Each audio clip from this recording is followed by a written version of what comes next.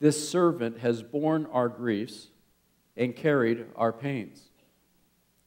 Yet we, Israel, esteemed him stricken, struck by God, and afflicted. He was pierced because of our transgressions, crushed, broken, like that matzah, broken for our iniquities. The chastisement for our shalom was upon him, and by his stripes we are healed. It makes you wonder, but that middle matzah, the unleavened one, the middle one, we would say the Mashiach, the servant of the Lord, coming, broken, as that matzah is.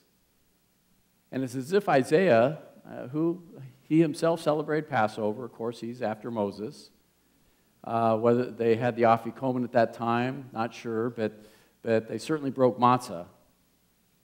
And you get the feeling that he's thinking about Passover. He's talking about a servant coming. He's talking about a lamb that's a sacrifice for Israel. And he's talking about matzah, in this case, the servant being broken for our transgressions. And by his stripes we are healed. You may have noticed that matzah is even pierced.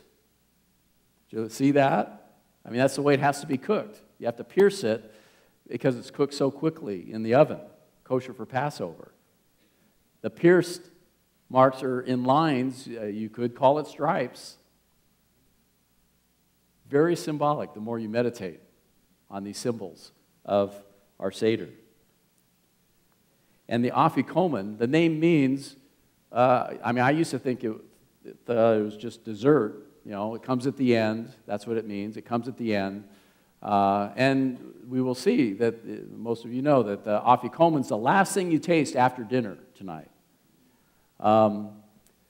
But some have interpreted this in the Jewish community. Some have interpreted the Hebrew and the Greek to mean he will come at the end.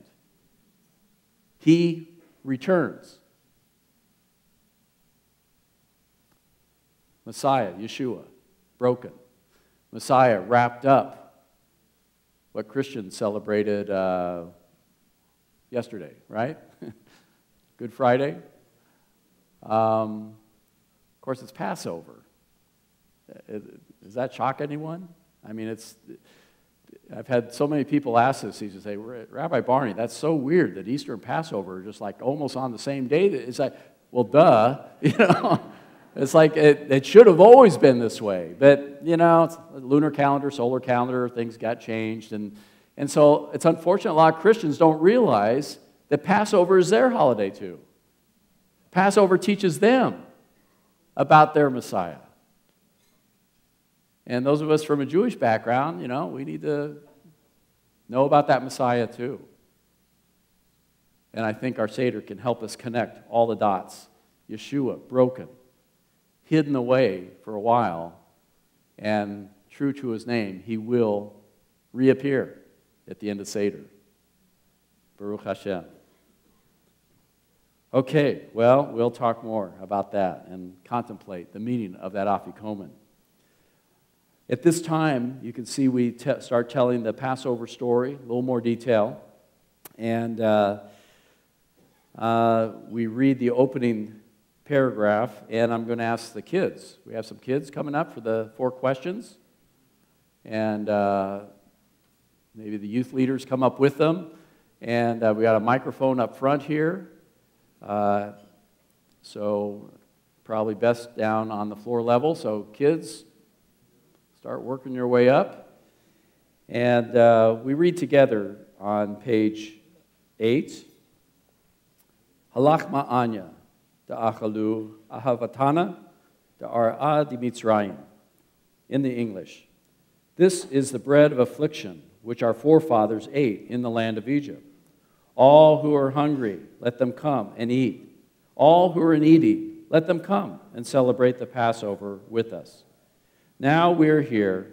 Next year, may we be in the land of Israel. Now we are slaves. Next year, may we be free. Amen. thought-provoking. You know, what's with the weird dinner, in other words?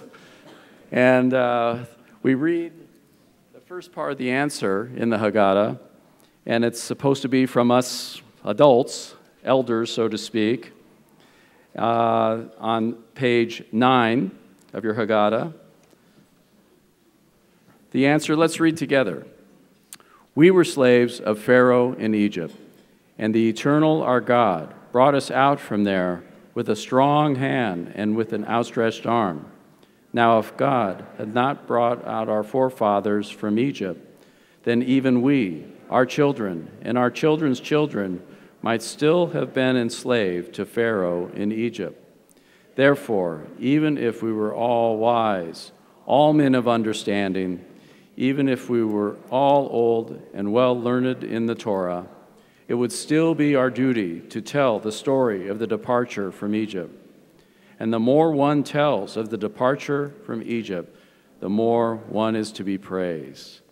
Yes, Avadim Hayinu, the Pharaoh. We were slaves to Pharaoh, now we're free. Amen. So we've got, again, on your song sheet, you've got both Manish Tanah, couple verses, and right into the answer, Avadim Hayinu.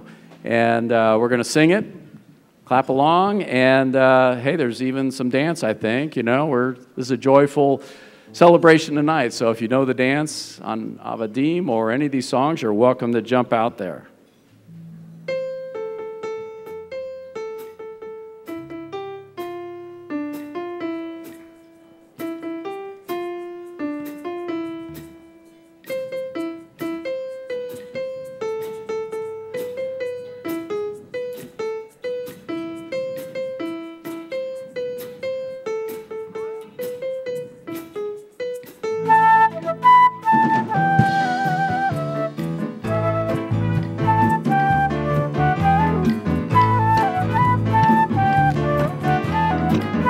Okay, Manish Tanah.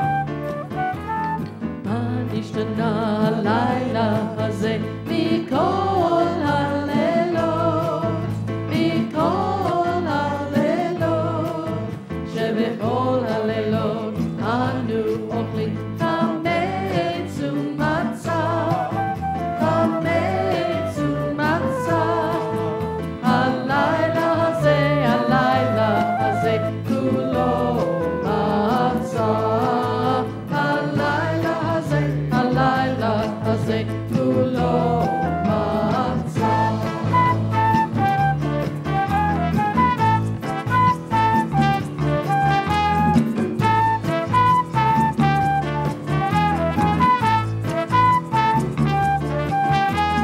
Manishtanah halayla hazeh mikol halelot, mikol halelot, shebechol halelot anu ochlin she'ar yerakot, she'ar yerakot, halayla hazeh aron, aron, halayla hazeh aron, aron.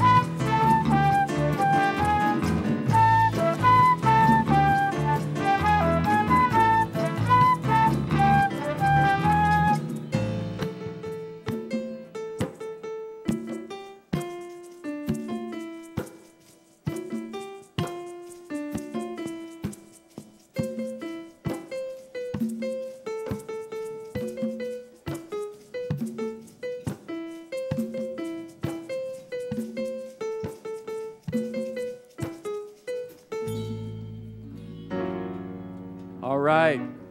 We were slaves, but now we're free. Amen.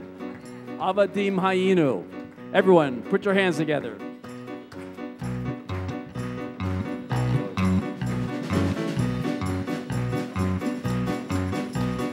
Avadim hayinu, ata b'nei horim,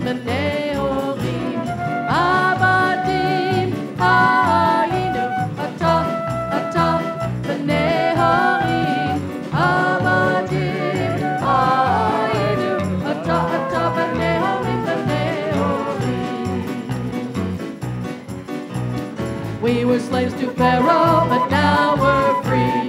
We were slaves to Pharaoh, but now we're free.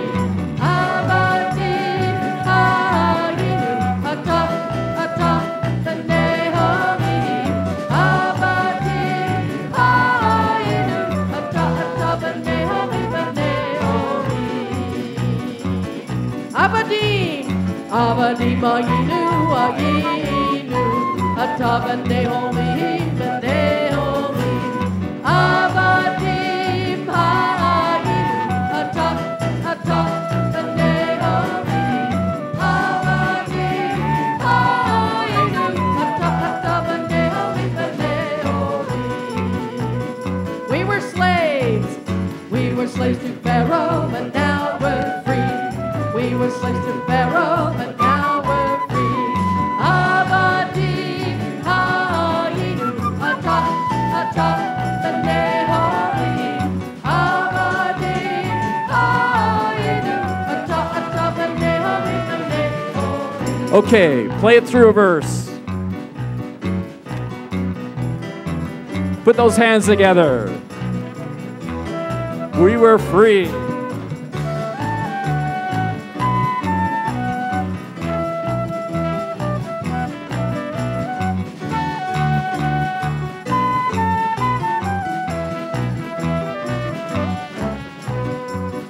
Avadim, one more time.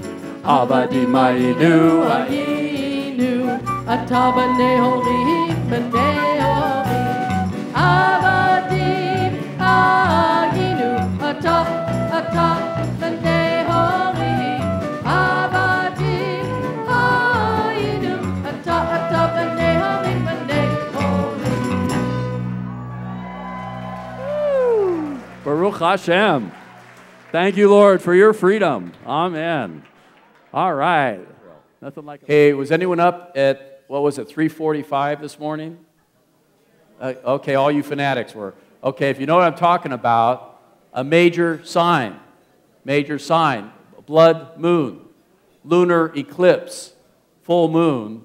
And if you're not following this, you may recall we talked about this last Passover Seder, because there's 4 major Jewish holidays where these eclipses are taking place. It's called a tetrad. And I mean, an eclipse happens, that's pretty regular, not so unusual. But a tetrad, 4 eclipses on Jewish holidays, has only happened, I think this is the 4th time in history, recorded history. One tetrad where there were lunar eclipses on Jewish holidays, 4 of them, was the year 1493. Kind of close to anything sound familiar? 1492, Columbus, okay, but on the Jewish side, we know that's just a few months after Jews were expelled from Spain, deported, and a major turn in Jewish history, 1492. The next tetrad was all the way in 1949. 1949, close to something else you familiar with? 1948, what happened? Israel, reborn, becoming a nation. A few months after that, the tetrad. Okay, Lord, maybe we're watching. A few years later, third tetrad, 1967.